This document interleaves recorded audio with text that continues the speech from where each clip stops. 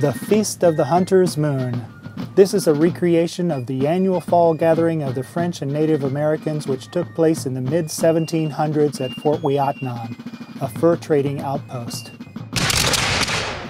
The story of the Feast of the Hunter's Moon is about the community that has been formed and nurtured for nearly half a century in this place called Ouiatenon.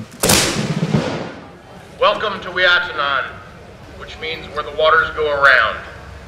A place where nearly 300 years ago, Native American and European cultures first met. The feast, first and foremost, is an excellent example of a living history educational event. And the education that we're able to give both children and adults by coming out here and seeing history is our primary mission.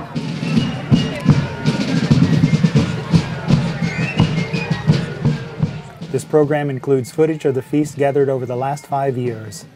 It is dedicated to the many organizers, volunteers, and families who come back to the feast year after year and generation after generation. Understand that the stories told here only scratch the surface of all there is to see and learn at the Feast of the Hunter's Moon. At the feast, various communities of interest are forged together, devoted to a common goal of sharing history and educating themselves and the public about a time in Indiana history that began nearly a century before statehood. My goal in conveying this story is to document the sincerity and passion with which this unique community approaches their individual parts of the Fort Ouiatenon story.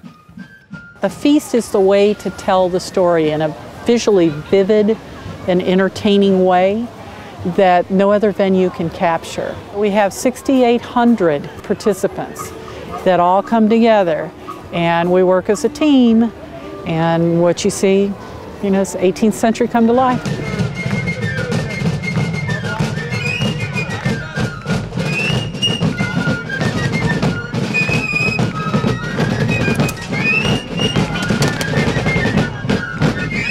It's hard not to be overwhelmed when you first experience the feast because there are so many ways to enjoy the experience. First of all, it's a grand spectacle, with events like the opening and closing ceremonies and the welcoming of the Voyager canoes on the Wabash River.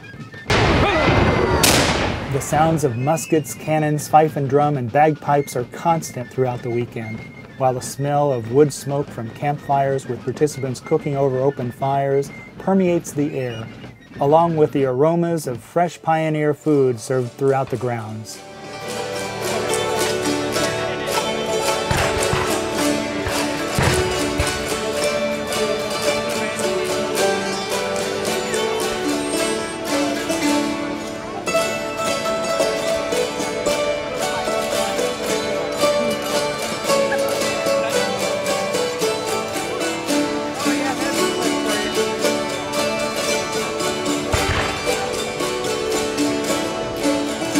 Many of us have been together for many years. We come from so many different states.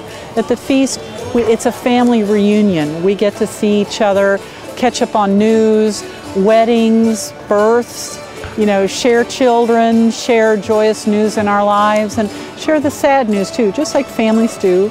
But the neat thing about the feast family is it's an open family, and that's one thing I'm particularly proud of, that new people can come on board if they have that same passion for the feast and become of the larger feast family.